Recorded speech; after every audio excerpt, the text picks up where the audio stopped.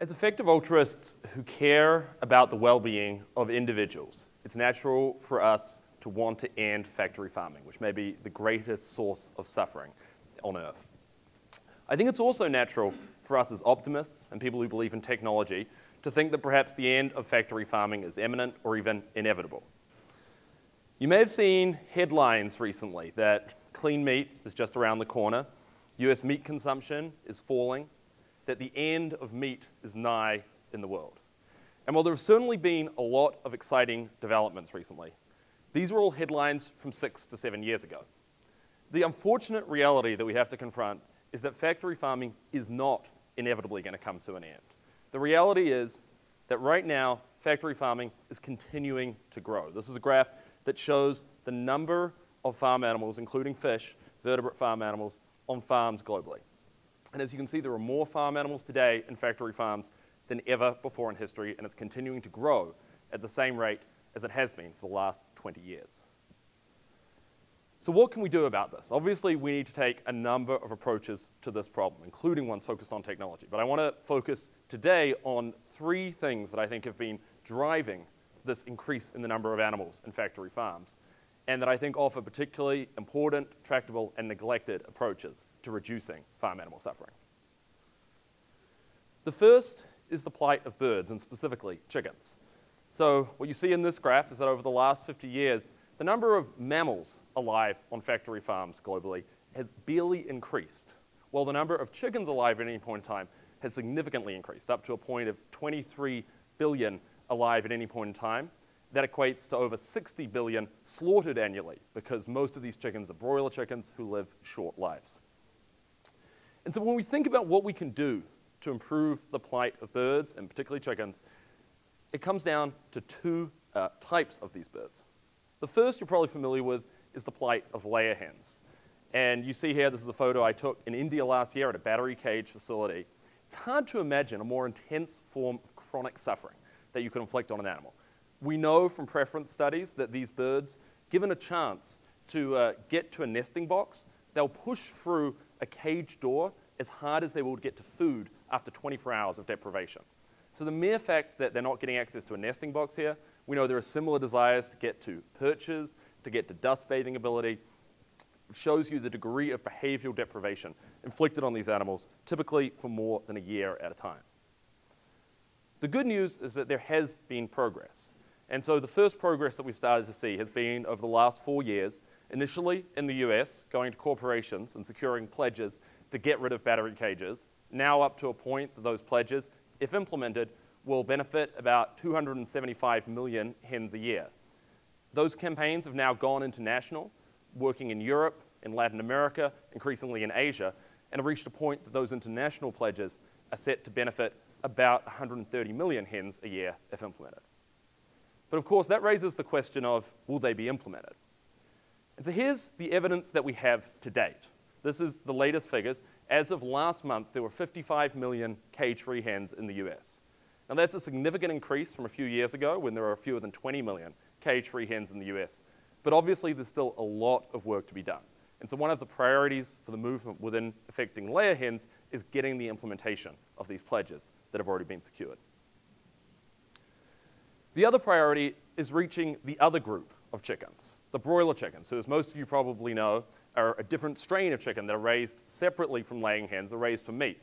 And as you can see in this photo that I took of a broiler chicken in India, their problem is less that they're in cages, they're normally not in cages, and more the way that they've been bred in the first place, that they have been bred to suffer. There have been studies done on broiler chickens with leg problems, which is a common ailment amongst chickens, in which they've been offered feed laced with pain relief or feed laced without pain relief. And chickens who don't have these leg problems, who don't have these genetics, show no preference between the two. The chickens who do have these leg problems, the chickens like this one here, have been grown to bred too fast, too large, too fast, will choose the pain relief laced feed, suggesting to us these birds are in chronic pain. And when we're talking about 16 billion alive at any point in time, about 60 billion a year, given their short lifespan, that's a huge amount of potential suffering. So what can we do to alleviate it? Obviously, one thing is to reduce the amount of chicken that people eat, and I'll talk a little bit about some of the efforts in China on that later on. The other thing we can do is to reduce the suffering of each chicken. And so advocates have been working in the US over the last 2 years to secure 5 asks of companies. The first is to change the breed, to move away from these breeds of birds that are in constant pain. The second is to reduce the overcrowding in chicken barns. The third is to improve living conditions, and particularly litter, lighting, and enrichment. The fourth, to move to a less cruel method of slaughter. And the fifth, to ensure the auditing of those pledges. There's already been significant progress to date. Burger King, Subway, major food service companies in the US have committed to these pledges. And those advocates are right now engaged in the toughest fight of all, the fight to get McDonald's to give up this incredibly cruel system of raising chickens. McDonald's accounts for about 3 to 4% of the chicken purchased in the US every year.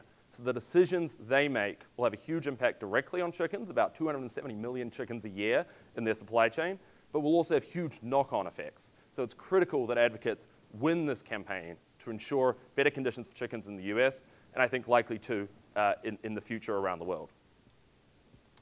This brings us to the second issue, the only group of animals, or vertebrate animals, that's larger than chickens on farms, and that's farmed fish. So this graph shows the increase in the number of farmed fish, individual farmed fish, over time globally. The best estimate now is that at any point in time, there's between 75 billion and 140 billion farmed fish confined in fish farms globally. The estimate is that there may be another 1 to 2 trillion wild-caught fish who are slaughtered globally, most of whom are very small fish.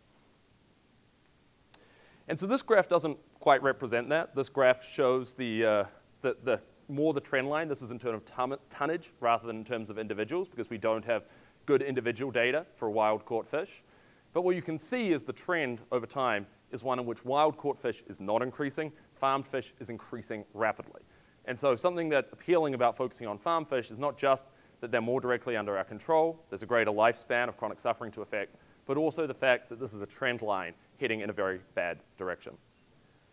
So I want to tell you just a little bit about visiting a fish farm in India last year. And to me, what was surprising about it is that from a distance, a fish farm really doesn't look that bad. So all the commercial facilities we visited were like this, huge ponds the size of multiple football fields. You don't obviously see overcrowding. You don't obviously see incredibly dirty water. We know very little about what these fish are experiencing beneath the surface, but you don't immediately see the problems. But I think somewhere where you do immediately see the problems is when you look at the slaughter of these fish. This is a photo that I took at one of these fish farms last year. And the method of killing fish, both farmed fish and wild-caught fish globally, is truly barbaric.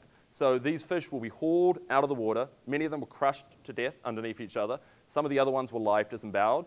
And the ones that weren't suffocated over the course of several hours. So we followed some of these fish to a live market where they were still alive hours after they had been caught. And I think the thing which is most striking with this particular welfare issue is how simply it could be solved. So technology already exists to stun fish. Electrical stunning technology is relatively cheap. Some European companies like Tesco already require this throughout their supply chain. And yet we see that over 90% of the fish globally are not stunned prior to slaughter. So in addition, of course, to wanting to reduce the number of fish, there are some really simple things that with a bit of pressure, there's the potential to reduce a huge amount of chronic suffering. Over 100 billion farmed fish a year, potentially over 1 trillion wild-caught fish a year if we could get stunning technology in place. The other positive trend on fish recently is the attention that the issue has gotten from the media. So just in the last year, we've seen headlines from the Washington Post in terms of looking at the scientific consensus that fish feel pain. From the Smithsonian magazine, again, talking about fish pain. From the New York Times, talking about fish depression and increasing evidence that fish can feel depression just like we can and just like we know that mammals and likely birds can too. From NPR, talking about the way that wild-caught fish are being treated. And from USA Today, talking about progress in Switzerland and potential progress in the UK toward banning the boiling alive of lobsters and crabs. The third major driver of the increase in the number of farm animals globally is China. So as China has gotten richer over the last 20, 30 years, we've seen a dramatic increase in the number of farmed animals in China. This graph shows you the portion of the world's farm animals of each variety that are housed in China currently. And what you see is for chickens, it's about 1/5 to 1/4. For pigs, it's about half the world's farm animals. For farmed fish, it's over half the world's farmed animals. And this is not a case of China exporting to the world for the most part, though there's a little bit of that. This is primarily for domestic consumption. And so if you care about the plight of animals on farms, you have to care about China and the trajectory of this issue in China. And I think there are a number of hopeful signs on that. So it may be a little hard to read what this says, but this was a survey done at the end of last year, 2,000 Chinese consumers. And they asked them how often they eat each of these groups. So in blue means they eat this group of food every day. In red means a few times a week. Green, once a week. Purple, less than once a week. And the light blue means they never eat this food. And what you see is despite some of the headlines you may have seen, there is very little vegetarianism or veganism in China. There were very few people, less than 1%, who said that they never ate pork or never ate other animal products. However, what you also see alongside of this is that the majority of Chinese consumers in this survey said that they don't eat meat every day. In fact, they not only don't eat pork, but don't eat chicken or other types of meat every day. And it's far more common to eat it on a weekly basis. And what you also see is that Chinese consumers eat plant protein on a daily basis. So things like mock meats, things like legumes, things like nuts, often mixed together with meat dishes. So for instance, a tofu and pork dish are regularly part of the diet. And I think this provides a basis to work from that we don't have in the US, because these alternatives are already readily available. They're already accepted as part of the Chinese diet. Here's a graph that shows this in another format. So what you see here is in green, plant protein, in red, animal protein. You see in the US, we're incredibly dependent on animal protein. About 2/3 of our daily protein average intake is coming from animal-based protein. When you look at the rest of the world, that's just far less the case. So the average Chinese person, the average Indian, is getting more plant-based protein now than the average American. And what you see particularly when you look at somewhere like India, like the rest of Asia and China, is the animal protein segment is not as big as it's gotten in the US, and it seems like there's the potential to shrink that without people going below the level of daily protein required. So although we obviously want to increase the percent of plant protein, there's also the potential to simply reduce the percent of animal protein. And here's 2 more causes for optimism. So what you see on the first side was, again, the same survey, the reported changes in consumption. So people everywhere always say they're eating more fruits and vegetables, and you can take that with a grain of salt. But the thing that I think is interesting here is that poultry and pork consumption is reported to be down. And we're actually seeing that showing up in the national statistics. Now, at the same time, fish and seafood consumption is up. So it's not clear that this is totally worked out net positive, but I think there's a positive trend there. I think there's also a positive trend in the increase in plant protein consumption, which sort of goes against the narrative that China is moving away from plant protein and toward animal proteins. The other thing you see is a receptiveness to clean meat, which seems to be greater than the receptiveness that we've seen to clean meat grown from cells in the US. And so if you think that that's likely to be in the future, down the line, suggests China may be a good market for that. The one other cause for optimism that I want to highlight is the change within the Chinese government. So something you've seen on a number of social issues in China, for instance on environmentalism, is that the Chinese government was traditionally silent on the matter, but that once Chinese government officials started talking about it, they legitimized the issue and were able to achieve policy changes far faster than we've achieved them in the US. And my hope is that this is the start of a trend like that. So what we saw last year was what is, to my knowledge, the first time a Chinese government official has spoken in favor of animal welfare, and indeed the first time that a Chinese government official has called for animal welfare legislation, which China doesn't yet have, and in fact also in the same speech called for a set of regulations and technical standards. And so my hope is we'll start to see the dividends of that soon. So the only final note is to encourage you at 6 p.m. to go to the Eating Animals documentary, which is being hosted here, and a few of us will be on a panel at the end of that. And I look forward to taking your questions.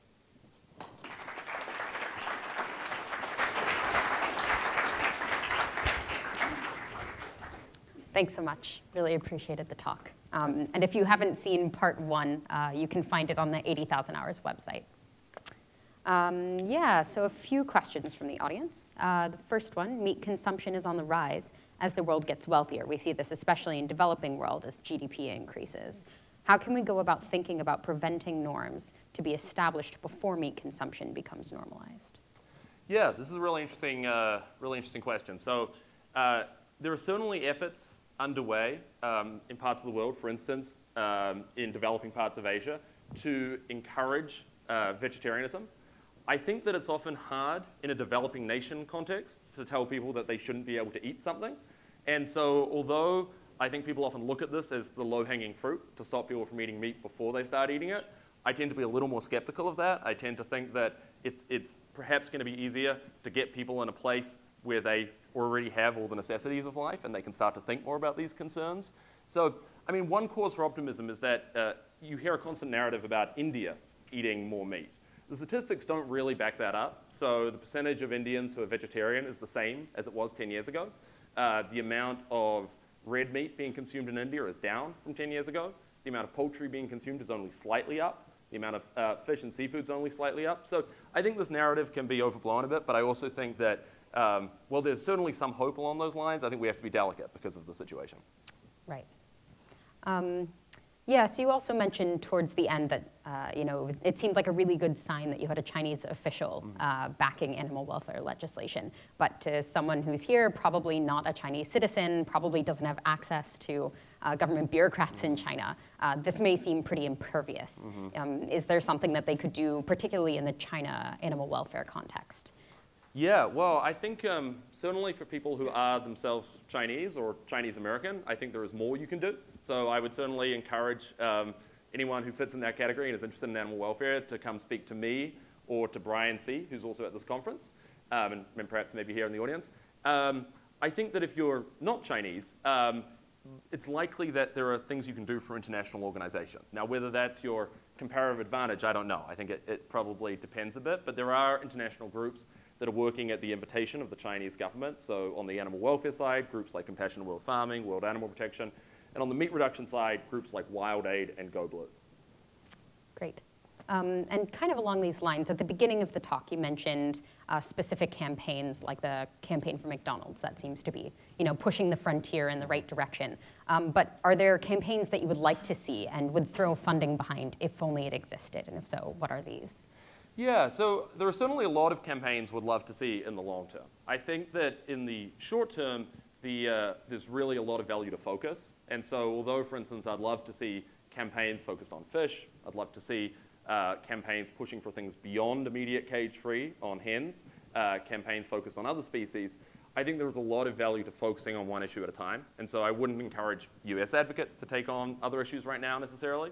And I think internationally, it really depends on where things are at. I think in Europe, because things are furthest along, there's the most scope to advance sort of new issues like fish, like perhaps mutilations of pigs, a number of the new welfare issues, yeah. Right. So for lots of cause areas that EAs focus on, they are really looking for an evidence basis. And it seems pretty hard to get this when you're working with an N of 5, a really small number of policy advocacy campaigns. What makes you think that a campaign may be something that's worth putting money and support behind? Sure. Well, I think with the corporate campaigns, we have much more than an N of 5. I mean, we have an N of 530 in terms of corporate victories. And obviously more in terms of corporate not victories yet. So I think on policy, it's certainly the case that it has to be more speculative, where you're working with a government where they perhaps haven't passed something yet, although you can look to examples like the European Union, like India, where there have been policy gains. And then certainly, as far as people are interested in things like individual dietary advocacy, there have been more studies there. So there have been more attempts at RCTs. I think there's a lot more scope for RCTs in that space in terms of looking at what messaging is effective in getting people to care about these issues and getting them to reduce their meat consumption. Cool. And final question, is there progress and promise in China on the corporate pressure side? Not so much on the corporate pressure side. I think pressure would probably be unwise in the Chinese context. But I think we are starting to see some real progress in terms of corporate outreach and sort of self-initiated corporate reforms. And there are various more subtle pressures at play there. I think, for instance, companies that want to export into the European market companies that want to be seen as adopting world-class standards. And so you are seeing a number of major Chinese producers now committing to get rid of gestation crates, which is something that the US pork industry still refuses to do. And in some cases, even to get rid of farrowing crates, which is something the US pork industry has said is impossible. So I think we're actually seeing a lot of progress amongst particular parts of the industry in China, less from pressure campaigns and more from sort of targeted outreach and from technical work helping these companies. Cool. Well, with that, thanks so much, Lewis. Really appreciate the talk.